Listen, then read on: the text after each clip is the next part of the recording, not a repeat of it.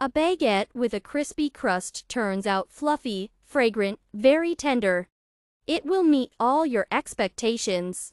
The magical taste and unforgettable crunch will remain in your memory for a long time.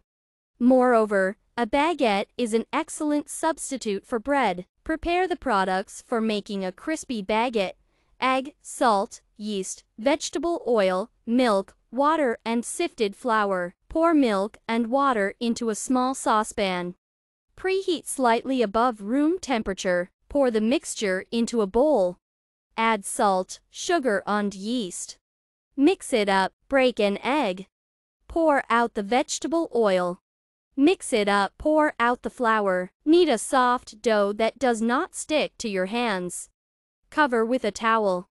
Remove to a warm place for 40 minutes. Divide the dough that has come up into 2 parts.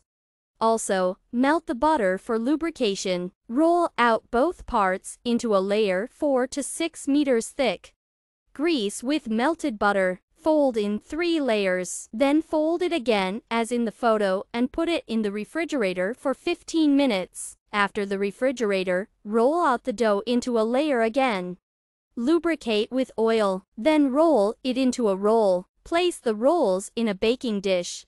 Lubricate them with egg. Sprinkle with sesame seeds.